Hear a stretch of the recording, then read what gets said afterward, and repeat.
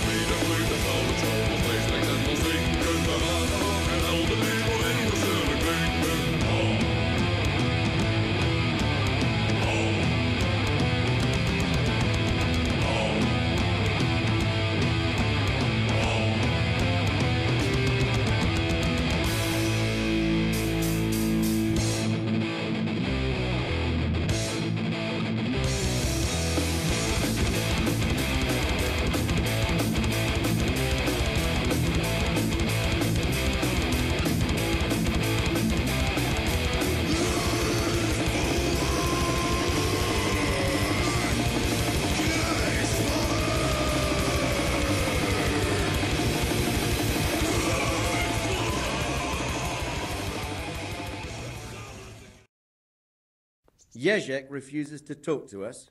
The stubborn bastard's asking to see you. A foreigner by the name of Eric gave me instructions. But for sure, he isn't the chief. And there's someone highly placed at the monastery who's mixed up in it too.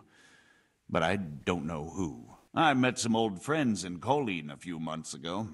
And they said they were heading for Sasau. That armed men were being recruited. And they'll hire anyone. You're telling me this Eric is recruiting armed men in Sasau? Tomorrow night there'll be a light in the Sasau church and the door will be open. Go in and start praying Our Father. Hallowed be thy name. Thy kingdom come, thy will be done, on earth as it is in Amen. What? Spare me the boasting. I've got a test ready for you. If you want to join us, you have to kill Pious. It's quite a test. He's hiding in a monastery. I'm Carl. I'm supposed to enter as a novice. We expected you sooner.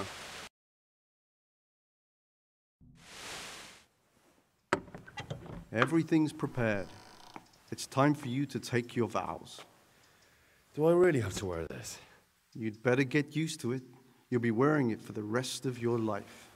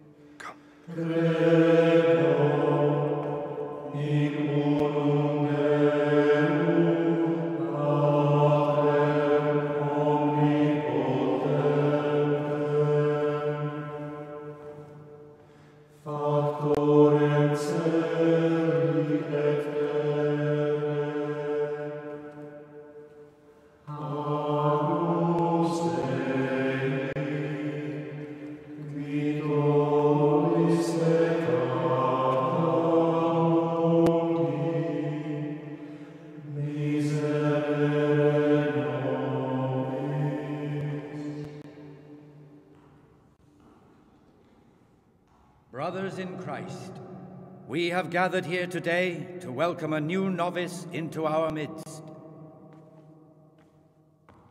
Dear brother, forget your former life and embrace your new vocation in the community of the monks of St. Benedict. Opus Dei, obedientia, obprobria, the service of God, obedience, and endurance of all discomfort. These are the cornerstones and succor of our order, which on this day shall become your own. Suscipe me, Domine, secundum eloquium tuum et vivam, et non confundas me ab expectatione mea.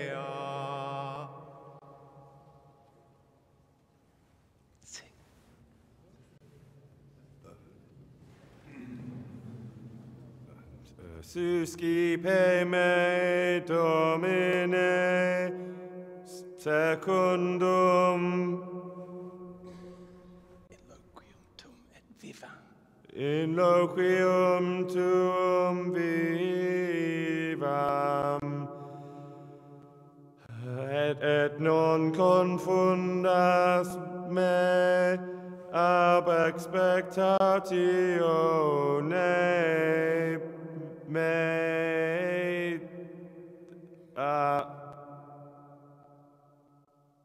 Accept your new name, Brother Gregor, and wear it with honor. Welcome, brother.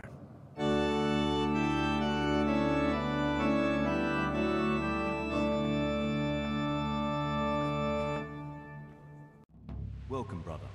I am Antonius, a novice like you. I've been instructed to guide you around the monastery and tell you what you can expect and what your duties will be. Thanks for helping me out during the ceremony. I had no idea what I was supposed to do. You don't know Latin, do you? Don't worry. Work in the scriptorium will teach you fast enough. Why exactly are you here? Was it your choice? Or did someone force you to come? I'm being punished. If it were up to me, I'd still be spending my days in taverns and my nights with whores. I don't envy you. Unfortunately, you're here for the rest of your life. Let's go then. Good. But before we do, here's a letter directly from the prior telling you all your regular duties from tomorrow onwards. Make sure to read it this evening, so you know how things work. Right, we can go now. Follow me closely. I'll explain everything as we go. Remember one word: discipline. It's your job to work and pray. You serve the Lord now, not your own bodily needs. This is the way to the dormitory, where we all sleep. You'll find a free bed there, which is now yours. Do you know the first thing the monastery taught me? To appreciate sleep. We rise before dawn every day. Takes a bit of getting used to. This is the garden, a place for silent contemplation and meditation. Centuries ago, this monastery was founded by the most esteemed of brothers, Saint Procopius. His earthly remains can be found in a cave under the monastery, and his spirit wanders the corridors at night, punishing any misbehaving novices. So beware. Here are the frattery and scriptorium, together with the library. These are the places where we work. Ora et labora. Pray and work. As a novice, you must always listen to your superior brethren, and above us monks are the prior and the circators, who punish every infraction. You'll know them by the canes they carry. Do what they say. This is the refectory, where we come together to eat. During meals, you must be silent. Only one brother reads aloud from the Rule of St. Benedict. The Rule is the only law we recognize, with the exception of those from God himself. If you break any of its precepts, a swift punishment. But I've already told you about the circuitors. The library, the pride of our monastery, a trove of learning. We don't just read books here, we also copy them. You too will learn how. And that's all. Today you are still free from duty, but tomorrow you begin work like the others. If you need anything, ask any of the brothers. We'll be glad to help you. and I recommend you get to know the other novices. You already know me. Then there is Siskin, Yodok, and Lucas. Thanks for showing me around. There's a lot to learn here. Will you tell me something about yourself? There's not much to tell. I lived in Vlashim, and after my father died, I found out I wasn't much of a merchant. So I left the shop to my brother, and decided to become a monk. It's peaceful here. There's food and lots of time to read. So you chose to come here? It may seem strange, but I'm one of the few novices that did. I might be the only one. The truth is, the idea of spending my life in a monastery was more appealing than being cooped up in a greasy old shop. Who's in charge of things around here? Truthfully, everyone except us. But officially, Abbot Peter. And soon enough, someone else. As if it mattered. Our life will still be work and prayer. My name's Gregor, a novice. You can call me Siskin. But are you here of your own free will, or is this a punishment? Although it's not important. Welcome to Purgatory. Did you say purgatory? You'll see soon enough. Soon enough. Will you tell me something about yourself? Look, nothing against you, but I prefer not to talk about my past. Are you hiding something? Why are you so reluctant to tell me anything about yourself? I'm hiding a lousy past that I'd rather forget. I hate to think of all I lost when they stuck me in here. And also because I really hate the question, aren't you the son of the famed Sir Smil Flashka Pardubitz? I was rich and I had everything. But then my father began to feel his time approaching, so he decided to send a son to the monastery. And, being the youngest, the lot fell on me. I've no head for managing the estate, and they said I'd squander it. Can you imagine? Me, in a monastery. So I took what coin I could from home with me, so I didn't lose out completely.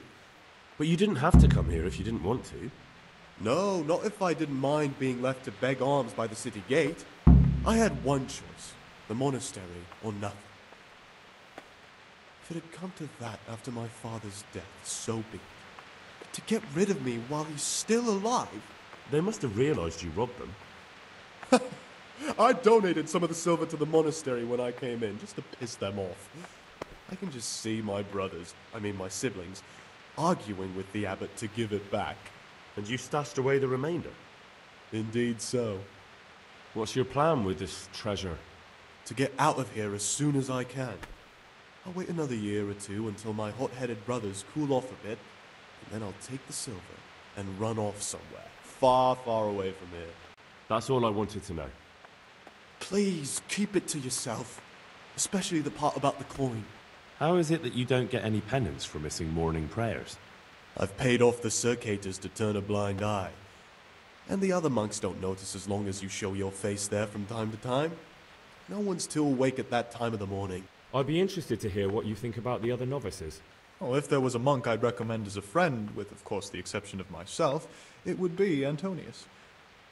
He has a calm soul, he's easy to talk to, and you can always rely on him. Thank you for your time, brother.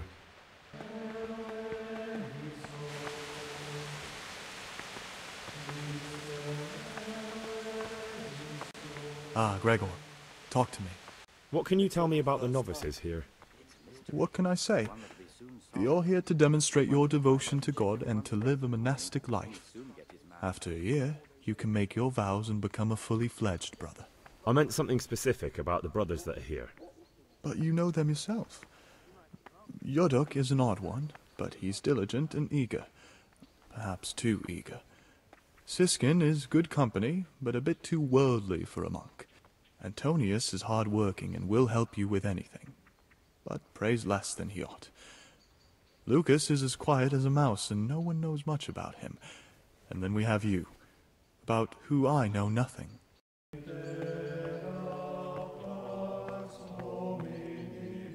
I'm Gregor, a novice. I saw you at the ceremony. I know. It was hard not to notice you. And you are? Lucas, also a novice. Don't get upset, but I don't want to talk to you. I'm happiest alone. I'd like to know something about the other novices. I don't know much, but ask away. You really don't know anything about anyone? Well, thanks anyway. Don't get upset. I'm sorry I can't tell you more. I just haven't felt like getting to know anyone yet. Will you tell me something about yourself? There's nothing I can tell you. I mean, where you're from, what sort of life you had before, that sort of thing. I'm a novice, and my monastic name is Lucas. Nothing else matters. Come on. Is there really nothing at all you can tell me? I could, but I don't want to. I'm sorry. I want to stay focused on work and prayer, not on who I once was. I never will be again.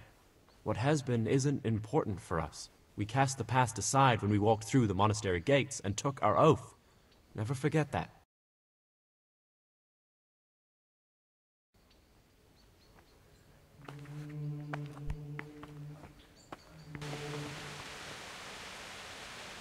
Greetings, brother. I'm Gregor, and I'm new here. Greetings to you, brother. I'm Yodok, the oldest of the novices. I hope you'll like it here in the monastery and that you won't get into trouble. Trouble? You're young, perhaps intemperate. You might easily stray from the rules of the order. I suggest you get to know the older monks. You never know when it might come in handy. What can you tell me about Siskin? Oh, he's always got a smile on the new friend. But I reckon he don't belong in the monastery. He spends more time dreaming of the world outside than tending to his duties. I'm surprised he hasn't been thrown out already. If it was up to me, he'd be out on his ear right away. Sounds like you don't have much time for him. I wouldn't trust him as far as I could throw him. Believe me, Gregor, he's hiding something from us.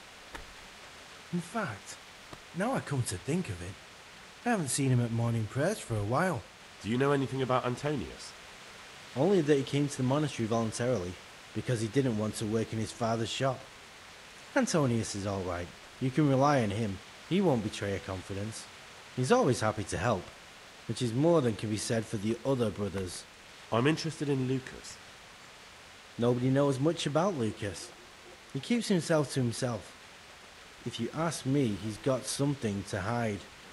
I'd keep well clear of him if I was you. Do you have any grounds for suspecting him of something? Quite a lot. And also none at all. The circators who make the rounds despise him, and they'd never punish anyone without cause. Can you tell me something about yourself? I would if there was anything noteworthy to say. But I'm just the ordinary son of a landowner, now a monk.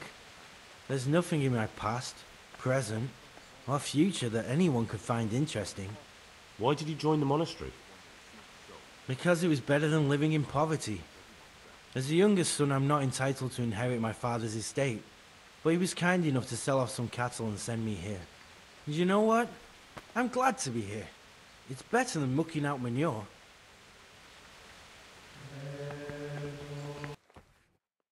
What would you like? What can you tell me about Siskin? That there's no man alive less suitable for the monastic life than him. You don't know young Lord Capon. I've heard things. Siskin must have been like him, fighting, drinking, fornicating, but then he ended up in here. Why is he in the monastery? No one knows. Maybe he's hiding from something, or maybe he's being punished. Do you think he has a secret? Don't we all? But unlike the others, he absolutely refuses to speak about his life before the monastery. What about Yodok? Be on good terms with him. If you show even the slightest hint you don't like him, he'll make your life hell. He's a slimy little pedant who'll rat you out to the superiors. Once he finishes his novitiate, I imagine he'll want to climb his way up the ladder to at least Circator. He's a man who enjoys ordering others around. I'm interested in Lucas. No one knows much about him. He doesn't talk to anyone. He works, eats, sleeps, then does it all again the next day. It's as if he wanted to get it all over with as soon as possible. By it, I mean his entire life. That's all. Thanks.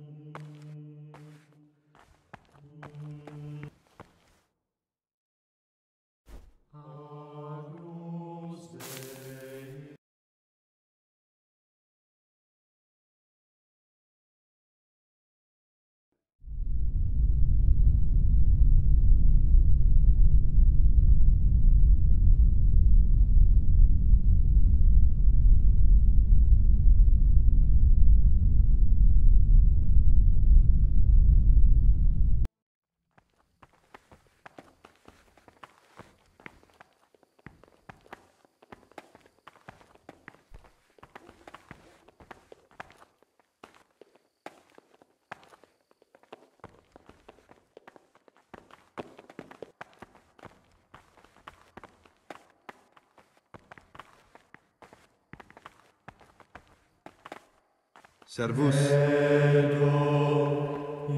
unum Deum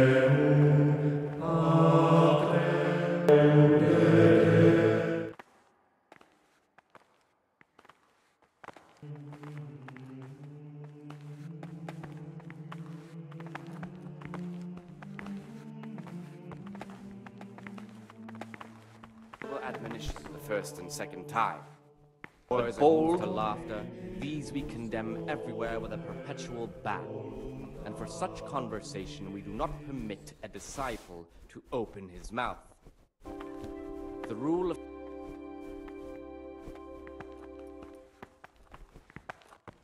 Abbot Peter's health is deteriorating. They say he won't make it to the autumn. No, Peter has a strong constitution. He'll still be on this earth for many years to come. I wish all good health upon him. I want change. I'm Gregor, a novice. Excellent. I've been waiting for you. There's the alchemist's laboratory. You'll find ingredients in the chests next to it. Concoct 2 buck's blood potions. Once you finish them, you'll find me somewhere nearby. Don't forget to let me know when you're done so I can check them.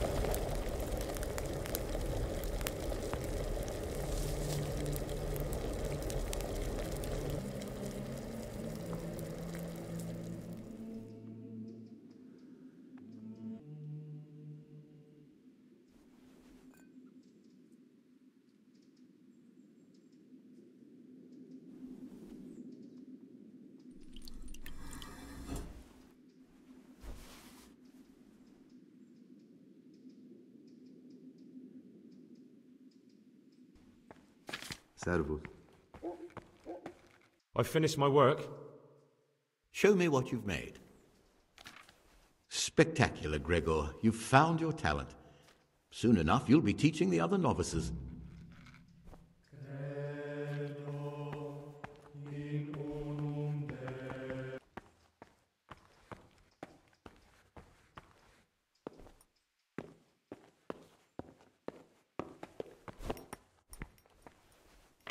I'm here to work.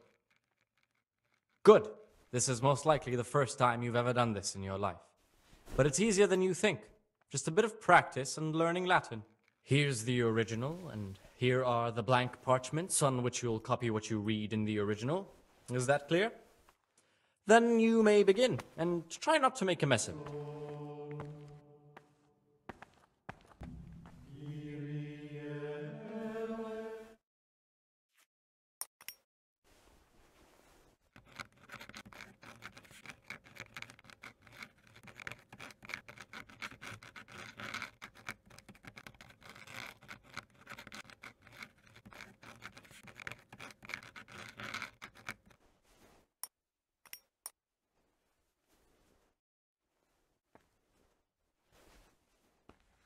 I can hardly believe it. Good gracious, so many mistakes.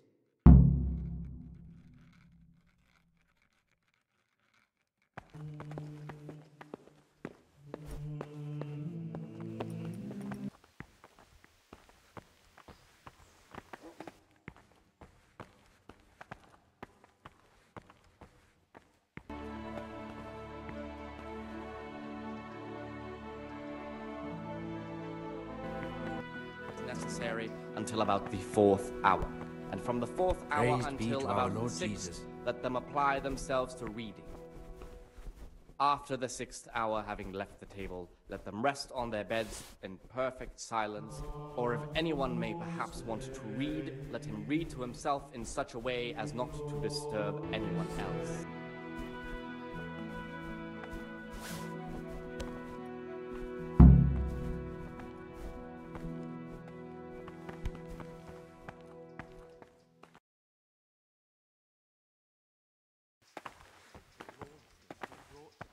I'm still curious about this treasure trove of yours. It's no big terrible secret. Really, it isn't. I just go and read during services. There's no time otherwise. I mean, at other times I don't get to read what I like. And I keep it under the slab so the others don't find it. What kind of a book is it? I found it here in the library. It was on a shelf where it should never have been. So I hid it to read later. It's the Necronomicon. Ghosts, demons, and invocations of powers beyond our world. Only it's written in a strange language that I can't really make sense of. All bara this and bara that. Who knows what it means? I tried to count the syllables, read the words backwards, but nothing. I'm not getting anywhere with it. Oh, I'm not too sure what the prior or the cicator would say about a book like that. Actually, what anyone would say. It sounds quite prohibited. Prejudice. But you're right, it is prohibited. For no good reason, though. Has knowledge ever done anybody any harm? You're right. Knowledge should never be prohibited. Oh, I'm glad you agree. Just take a look at the book. Maybe you'll be able to make some sense of it. I haven't grasped a single syllable. Be with you, brother. Just please don't tell anyone about the book. If the brothers learn that I took it from the library and hid it, I'll be in a lot of trouble. Our brothers' minds are closed to a thirst for knowledge.